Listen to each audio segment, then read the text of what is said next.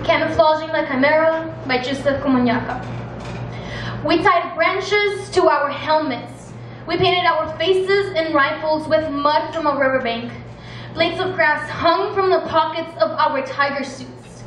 We wove ourselves into the terrain, content to be a hummingbird's target.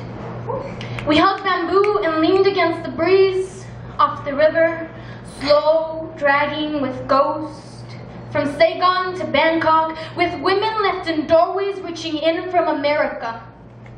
We aimed at dark-hearted songbirds.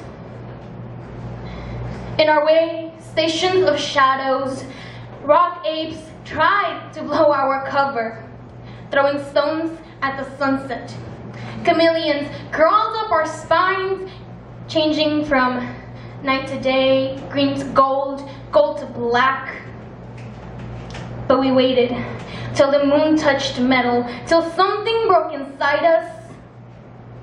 VC struggled with the hillside, like black silk struggling and wrestling iron through grass. We weren't there.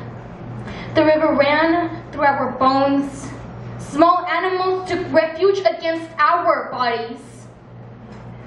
And we held our breath, ready to spring the L-shaped ambush as the world revolved around us under a man's eyelids.